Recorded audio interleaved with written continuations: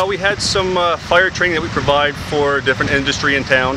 A lot of insurance companies require annual training in fire extinguisher usage and safety. Everyone should have access to one, which is a great thing for us. However, they are dangerous. It puts people in situations where we are typically in full gear and breathing apparatus when we're in similar situations. So it's a great first line of defense. However, the safety part of it, making sure the fire is really small and accessible for them, and it's safe for people to use an extinguisher there.